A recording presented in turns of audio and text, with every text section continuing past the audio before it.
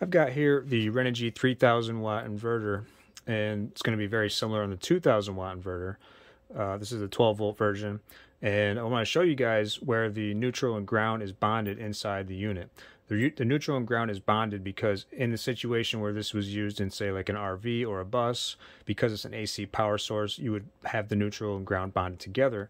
But in the event that you're using this in a home that is connected to a transfer switch or panels that is also got the neutral and ground bonded, the GFCI circuit in this unit is going to detect a fault, and it's going to, the instant you connect to the ground to these the AC outlets, or if you connect the ground even to the chassis ground, it's going to throw a GFCI fault because you can't have it grounded in both places, bonded in both places. So what I want to do is I just want to show you guys inside the behind this panel where that occurs, and we'll talk about it a little bit. You got 6 screws that you got to take out, just these 6. And you might have to take out a couple on these brackets here to get this panel to lift past the brackets, or you can just take the brackets off if you want to. There's going to be a little fan on the inside here. You want to disconnect that little fan. And off to the right here, you can see we've got neutral, hot, and ground. I'm going to try to get in there so you can see a little better. There would be caulk on this, covering this, so you can't see it until you scrape the caulk away. Now you can see that tiny little wire that jumps between the ground and the neutral. That tiny little wire is the bonding strip. And again, you're not really going to be able to see that unless you get in there and scrape away some of that caulk.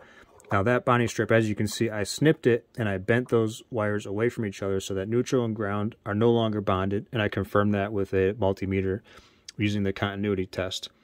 So basically, I'm not saying that I recommend you to do that, but it's one way that it's either that, or you would have to go with no ground wire and not ground the chassis, which to me seems dangerous. Some inverters will have automatic switching that will either bond that or unbond it depending on the situation, and that would have been probably the best way to go. But you can't have it all. So another thing I want to show you guys while we're in here, this set here, this is the hot and neutral wires, and they are wrapped up with this device with a little tiny red wire coming off of it right here. And basically what that is, I just plugged it back in, it's measuring any current difference between the hot and neutral, and it's connected to the GFCI circuit. So this should always measure 0 because it's clamped on the both directions that the current is flowing. So if there's any difference between those two, it's going to assume there was some kind of a current leakage, and for personnel protection, it's going to disconnect that load. So that can, in some cases, that can lead to nuisance tripping, and I'm not suggesting that anybody do this, but you could disconnect that circuit. If you disconnected that circuit, you would no longer have this device reporting anything to the board.